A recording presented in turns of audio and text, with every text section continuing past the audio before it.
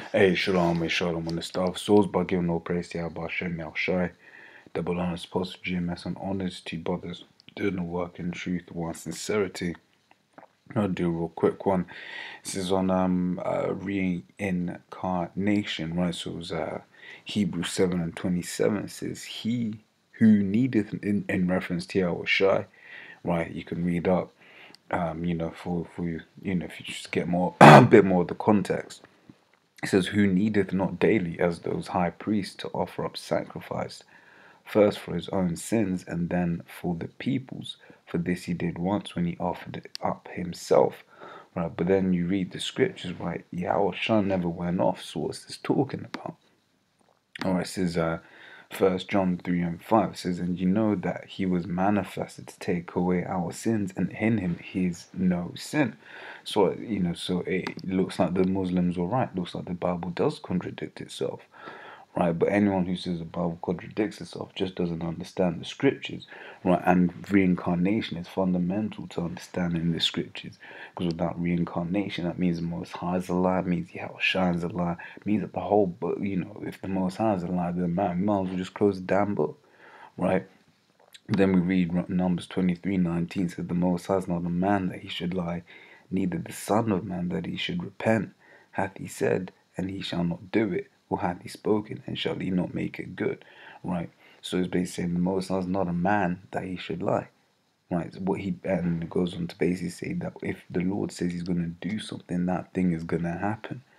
Right? So that's a direct precept with Isaiah 55:11. It says, "So shall my word be that goeth forth out my mouth. It shall not return unto me void, but it shall accomplish that which I please, and it shall prosper in the thing whereto that I sent it."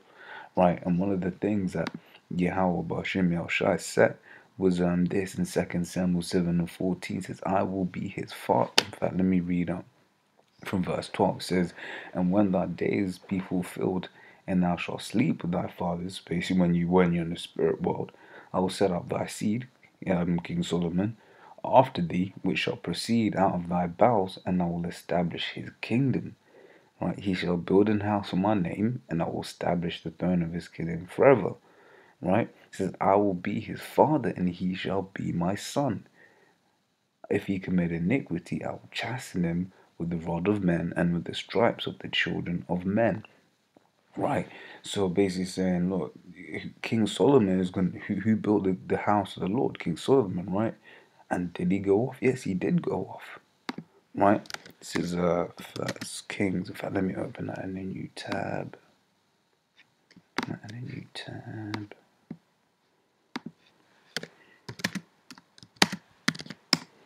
Well, this is 1 Kings 11 from the top. It says, "But King Solomon loved many strange women, together with the daughter of fair women of the Moabites, Ammonites, Edomites, Zidonians, and Hittites, of the nations concerning which Yahweh said unto the children, Ye shall not go in unto them, neither shall they come unto you, right? For they shall turn away your heart after their gods." Solomon clave these in love. Yeah, because the Lord says you ain't supposed to marry a woman of the other nations. Right, she's supposed to just be a concubine. If you are, because you can. Sorry, my throat's a bit messed up.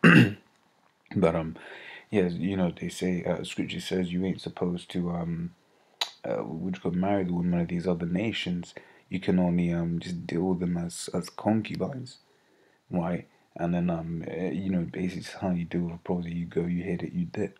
No emotions attached. Just a fuck buddy, literally. And you just get it as you want. No courting required, right? So none of that emotional bondage connection, right? It says verse 3 says, "And he had 700 wives, princes, and 300 concubines, and his wives turned away his heart." Paul broke it down. It actually says wives here, so that was his these Israelite women. Right, it says, "For it came to pass when Solomon was old that his wives turned away his heart after other gods, as his heart was not perfect with Yahweh his God, and as was the heart of David his father." Right, and then so it's for Solomon went after Ashtoreth, the goddess of the Zidonians, and after Milcom, the abominations of the Ammonites, which is direct contravention of the law, man. in Exodus 20, right? Says Exodus 20 verse 3 says, "Thou shalt have no other gods before me." So there we've proven that King Solomon went off, and then the punishment for that was that he shall be chastened with the rod of men, but he wasn't.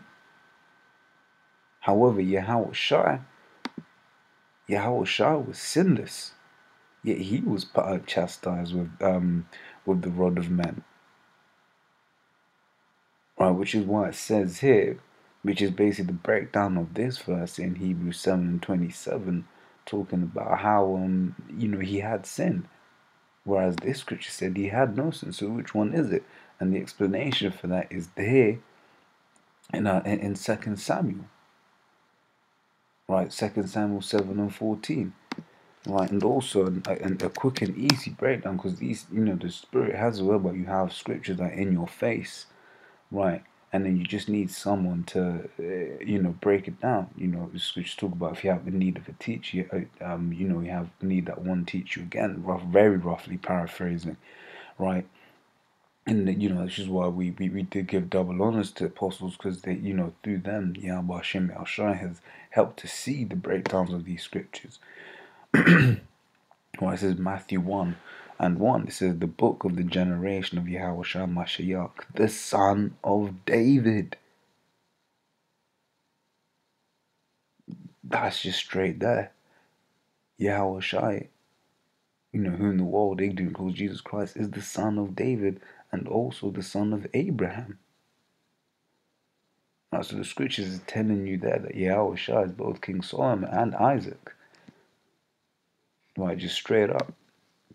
Now, this is Matthew 24:33. It says, "So likewise ye, when you so at the top of this verse, right, basically says, verse 3 says, and as he sat upon the Mount of Olives, the disciples came unto him privately, saying, Tell us, when shall these things be? Basically, when's the end of the time? Because one scripture talk about hastening the day.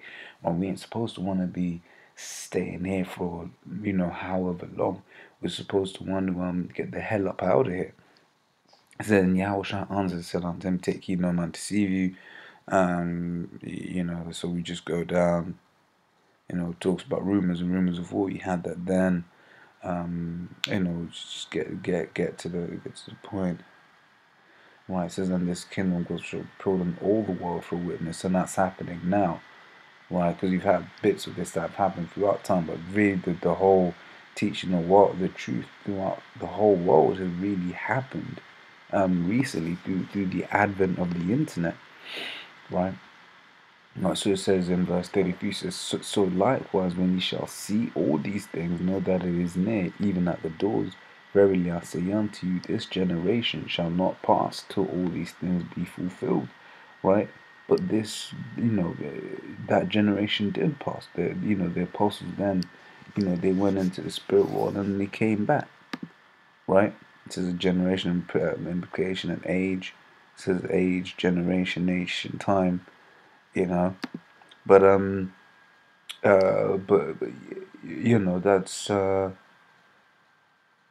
that's yeah, made the points. Like I'm not 100% at the moment, right? It says so I've basically collected some priests of some reincarnation. If you right, so you got 1 and 7 and 14, 2 Samuel, right? You've also got Job 14:14 says, if a man die, shall he live again? All the days of my appointed time will I wait till my change come. And the Lord said unto my Lord, oh shit, now you say, see this one's another one for 2 Samuel 7:14, right? It says, the Lord said unto my Lord, sit thou at my right hand until I make thine enemies thy footstool, right? So the Lord, that's Yahweh, said unto my Lord, Yahweh Shai, right? You got it there, man. Ecclesiastes 3:16 says, moreover I saw under the sun the place of judgment, that wickedness was there, right, and the place of righteousness, that iniquity was there. In fact, there's forgot where it was.